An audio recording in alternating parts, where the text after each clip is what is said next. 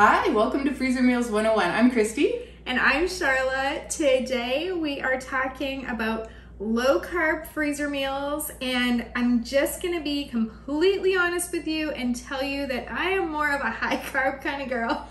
I also am a high carb kind of girl, and that's okay, but there are needs for low carb meals. Yes. And these are all delicious. We still eat these, absolutely. We'll just totally throw some carbs in there. And we do have a really popular keto freezer meal video, and so I know that there are those of you that need this. My husband is off and on keto, which is why we do have quite a lot of low carb and keto options in our Freezer Meals 101 club as far as recipes go. But we hear from you guys, and I know that some of you have some dietary needs and you need to eat low carb. So this video is just especially for you. That's right. So we're gonna jump right into this first recipe that we've got for you guys. This is carne asada. Now, I know it sounds really exotic and everything, but carne means meat, and asada means sauce. I don't know what it means, but it's like a stew. It is really, it's a Mexican stew. It is a really nice, flavorful, really great meal. When you said that, I totally thought you had looked it up. I did tons of research before I did this. No, I do know that carne means beef. That I know. It's meat. Chili con carne is, beef, chili with beef. So we start out with some stew meat. So it's starting to look pretty stewy already. We're going to add in some finely chopped serrano peppers. We're going to add in some garlic and tomato paste and some beef broth and some water.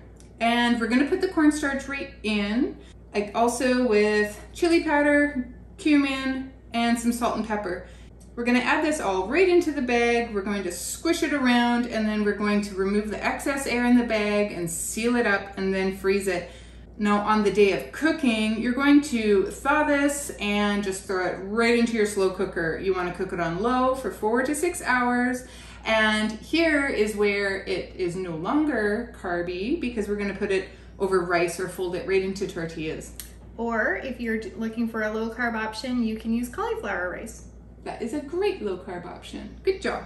Now, sometimes when we do meals like this, we will put the cornstarch in during the cooking because it just sometimes will separate, but this one we find it doesn't. It's okay to put the cornstarch in, but if you want to leave it out and put it in later, that is up to you. And it's really just 2 teaspoons. It's not going to put you over your limit for carbs for the day either. I really like this next one because it is a vegetarian low carb freezer meal. And I know that sometimes when people think low carb, they think it has to be like meat all the time. But this one is low carb and vegetarian. So this is our paneer curry. Paneer is a cheese. It's made with milk whey, and it is sort of like the texture of tofu, like a firm tofu, but it is a milk product. And you would find it with your cheese at your grocery store, and we cube it up. So you can peel it open like a block of cheese and cube it up, and then we fry it. So we'll get to that. So for this, you're gonna take your paneer, and like Christy said, you're just gonna cube it into 1-inch pieces. Then you're gonna heat it on medium-high in a skillet in some butter. You can season it with some salt and pepper as you do this. You don't wanna overcrowd your pan, so we usually do this in batches when we do it, and you're just gonna cook it for 6 to 7 minutes. You're gonna make sure that you turn it often so that you sort of sear all the sides. You're just looking to get that really nice texture on this. You're gonna pat that with a paper towel afterwards to get rid of the extra butter. And then into a large freezer bag, you're gonna put your paneer, some diced tomatoes, frozen peas, chopped onion, ginger. Now we like to use the squeezy tube ginger because it tastes really fresh, but you don't have to mince it yourself. And then we're gonna add some minced garlic. And for that, we like to use, we're all about making things easy and fast here. So we like to use the pre-minced garlic from a jar. and 2 tablespoons of curry paste. Now for the curry paste, you can do a spicy curry paste or a mild curry paste, so you can really adjust this recipe according to your spice tastes. And then you're gonna add in some cilantro and some more salt and pepper and Greek yogurt. On the day that you go to serve this, you're just gonna heat it in your skillet. Then you're gonna add a bit more yogurt, and if you want, you can also top it with some fresh cilantro.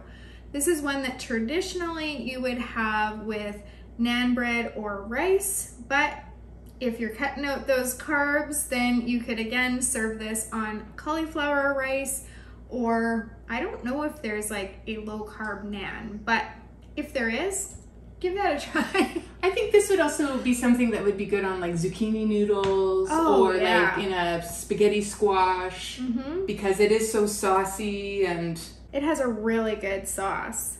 I just want to pause for our recipes for a second here because we have exciting news. Please. We are doing another one of our mega freezer meal marathons. And I know that some of you wait in eager anticipation for those videos. So I just wanted to give you a heads up that that is coming. We have our list of recipes all chosen. Like this list, if I do say so myself, it's a fantastic list. So good. I am super excited. We're trying probably more new recipes than we've ever made in a mega session. That is exciting. That is exciting. Like, we like that for ourselves, but we also like it that when they work out, we pass them along to you.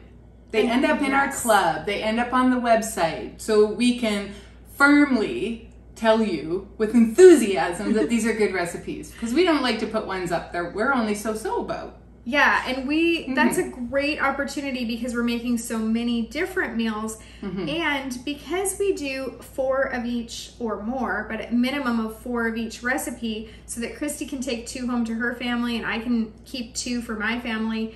The nice part about that is if it's a new recipe and the first one is sort of like so-so, then we can play around with that second one. And last mega session that we had this seafood Creole that we tried. That's right. And it just kind of fell flat, and we're thinking about ways to zip it up or to make it, give it more layers of flavor, because it just kind of seemed sort of, it sounded exciting, but it just kind of, yeah.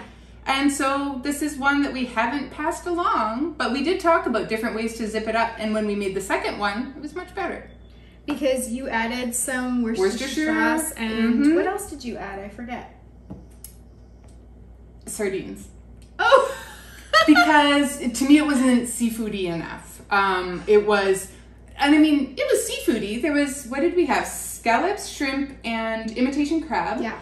And just when I was eating it, I just kind of felt like it could be more seafoody. And maybe so it's one that we need to try, like mussels. And we had talked about if you leave the shells on the shrimp, that helps flavor things. And we had bought shellless, like there was no tails on the shrimp. So things like that. So it is worth trying again. The other thing that we do for you and for us is we freezer mealize it. Is that a real word? We're making it a word. There's lots of recipes out there that really aren't suitable to be put in the freezer. And so we figure out how to do that so that we know that it works before it ever gets to you. Yeah, and those mega sessions are the perfect time to try out new recipes. And we're very above board with you in saying, we're not sure. We're not sure. Or this sounds terrible. So there are, we do it for you so you don't have to. And that paneer curry recipe that I shared with you is one that we had made in a mega session. It was like brand I think you new invented to us. it too. Yeah. I was like, paneer was on sale, and I was like, I am determined to figure out what we can do with paneer because I really like it if I go to a restaurant. And then we went to make it again. And I forgot to write it down, so I had to reinvent the whole thing. She went back and watched the video, and she's like, I think that's 2 cups. And no, so maybe it's even better than the first time. It is good. It is really good. So join us for that mega session. Oh, we're going to warn you. It's going to be. They're like 2 hours long. So you just want to get comfy. You want to maybe get some tea and some pajamas. Put your pajamas on and make yourself some popcorn. There is a lot going on, but we really do. We cover a lot of territory. There's a great amount of variety, and we have fun doing it. It's hard work. We take 2 days and we knock it down to 2 hours for you. But it's really, really good. We enjoy it a lot. Okay, the next recipe is, this is a really good summer one. This is a really great summer one. This is sweet chili chicken skewers. So we start out with our soaking of the skewers because you want that. Otherwise they're gonna burn if you're using the wooden ones. We're gonna have 3 chicken breasts that we're going to cube into nice big chunky 1-inch pieces. We are going to mix together in a bowl the sweet Thai chili sauce, some pineapple juice, some melted honey. We're gonna add in some red pepper flakes, which are optional, but I recommend them. And we're gonna mix that all together. We're gonna take a 1/4 cup of that sauce and put it in a medium-sized freezer bag so that when you go to cook with it, you can brush it on and it's there for you already. The rest we're gonna put on the chicken right now. So we're gonna thread our skewers with the chicken, we're gonna brush it with the sauce, and then here's the smart part. We're gonna put it on parchment paper on a baking sheet, freeze these individually, and then once they're frozen, we transfer them into a foil tray and then cover it with our plastic wrap or our foil and add our bag of the sauce. So that when you go to cook these, now you can cook them from frozen, you can do them in your oven or in your barbecue. You want a nice hot oven. You can do them on a baking sheet or right in your grill, or you can take them camping and you can do them on the campfire. I literally did these on the campfire last year. This is awesome. And they are delicious. They're always a hit. And you know, throw together some vegetable skewers to go with it and bam, you have yourself a full meal, which is also, even with the vegetable skewers, is going to be pretty low carb and delicious. This Madras curry chicken sounds a little bit weird. Like some of the things in here sound a little odd. Madras curry probably isn't in everybody's vocabulary. Right. I had never even heard of it before I met Sharla, and now I eat it. I do love all curries, really. And I didn't think I liked curry at all. I was very picky about, like, if it was curry, and I'm like, I don't like curry. But I did like butter chicken, which is curry. Mm-hmm. Did you know that a butter chicken is a kind of curry? And so I started opening up to it. And I opened her mind. I had a mindset shift, and I do like curry now, and I still like a mild curry more than a spicy one or a really heavy one. But oh yeah, I will go for some Indian food any day. And I think in Christy's case, it had a lot to do with you don't like coconut milk. I don't like coconut anything. And so a lot of curry dishes tend to be cooked with coconut milk. Mm-hmm. But when I convinced you that we could try, I will try it. It wasn't so bad. Yeah. And the coconut milk, even if it has coconut milk in it, a lot of times it ends up being very mild. It isn't something that I can easily pick out. So I think it's okay. So I like curry now. I don't tell people I like coconut milk, but if it's in there, I'll eat it. As long as it's not too strong. So for this Madras curry chicken, one of the things that I think is great about this is that you actually pre-cook the chicken. So you're gonna cube and cook your chicken. I actually do it in the reverse order. I cook it and then cube it, but whatever you wanna do is fine. The reason that I like that aspect of this meal is it's such a fast reheat, and also this is a great one if you live on your own and you're making individual freezer meals. It divides nicely. Divides beautifully. And a little bit ago, we did meals for one of my sons that moved away for the summer, and we did 48 individual meals for him. I'm gonna put a video up there. And we did this one, and we did it in microwave safe containers with some rice and vegetables, and it's just a perfect one for dividing up because the chicken's already done, and you really can just reheat in the microwave or in the skillet. In your bag, you're gonna put that cubed cooked chicken and some onion, garlic. Again, we're just using the jarred garlic, and then that squeezy tube of ginger again.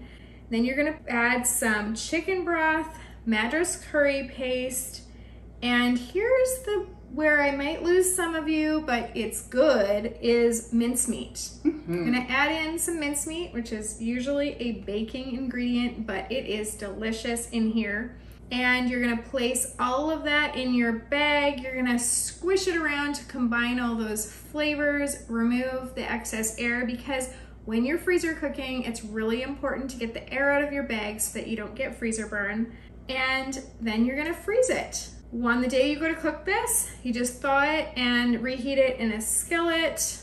You're just waiting for that onion to soften a little bit, so this cooks up so fast. If you want, you can top this with fresh cilantro. Again, you could heat it in the microwave as well.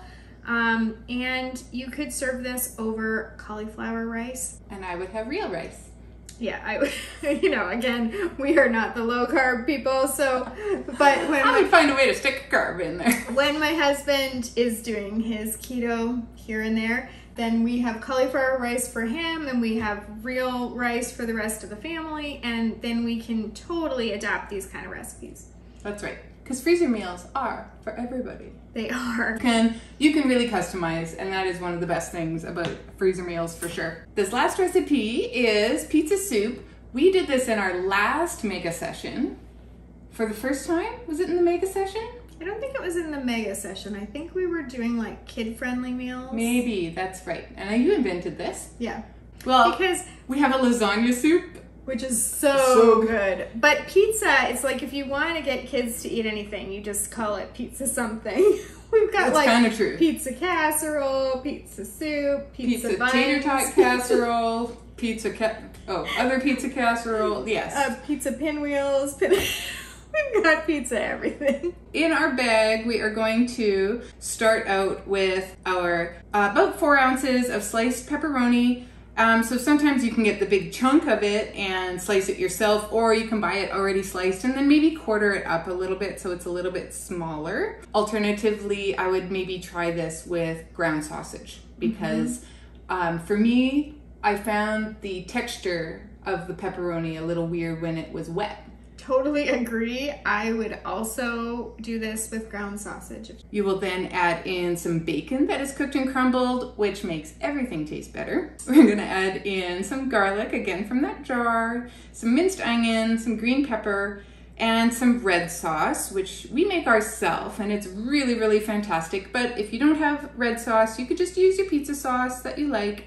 We're gonna also add in some oregano and some pepper, and of course it's a soup, so we're gonna add some broth. And in a medium-sized freezer bag, we're going to add a cup of mozzarella cheese that's been shredded, and we're going to staple those 2 bags together. We're going to remove all of the excess air. So we're going to staple those 2 bags together. We want to make sure we do it above the seal, so then we're not poking holes in the important part of the bag. So then on the day that you go to cook this, you're going to want to thaw it. I prefer to thaw all my freezer meals. We're gonna get it into either a slow cooker or right onto the stove. It's gonna heat up really fast, let it simmer, let the onions soften, let those flavors meld. And then when you go to serve it, you're just gonna sprinkle some of that mozzarella cheese right on, and you can add some croutons because then it feels like there's crust, right? So then you have the whole pizza experience happening right in your bowl. And there's absolutely low carb options to make your croutons because you've got your gluten-free breads, your low-carb breads, your all those kinds of things. Or you just skip it. Totally. We really hope that you join us for our upcoming mega session that is happening. You will see it soon, so maybe click that little bell down there, because when it comes up, you'll get a ding on your phone or on your computer, and you'll be like, oh, the mega session's here. And then you can go put on your jammies and join us for a couple of hours of some good, wholesome family time. And we will have low-carb options as well. We always do. We always do. So there will be some recipes if you're looking specifically for low carb that work for you. But really, it's just a lot of fun. So we do invite you to join us for that. That's right. We're gonna put a video right there that is all keto recipes. So they are obviously extra low carb. And so if you're looking for more ideas, you can check that out. Thank you so much for joining us today. We'll see you next time. Happy cooking.